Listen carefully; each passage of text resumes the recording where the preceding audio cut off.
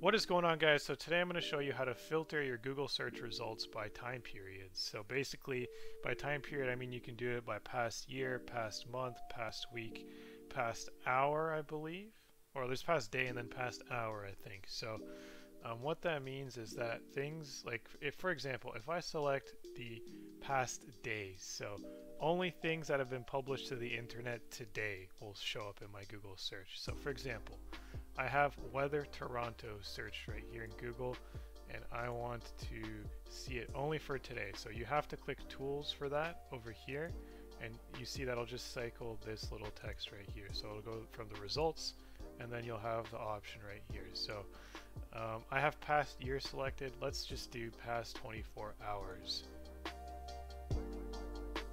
And as you can see, when I scroll down, obviously this is within the past 24 hours, but articles only uploaded today, basically.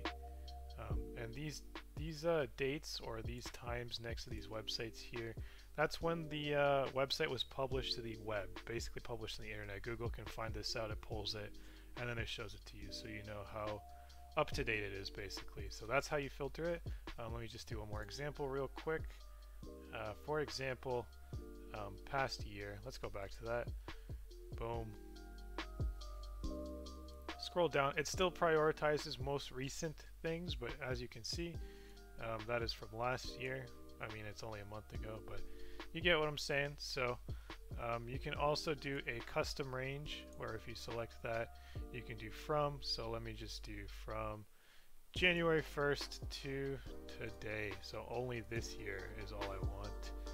And here we go. Basically, it'll just apply that as well. So that is how you filter your Google searches by date or by time period. Hopefully you found this video helpful. If you did, please drop a like and don't forget to subscribe. Let's grow this channel. Let's go. Thanks for watching, guys.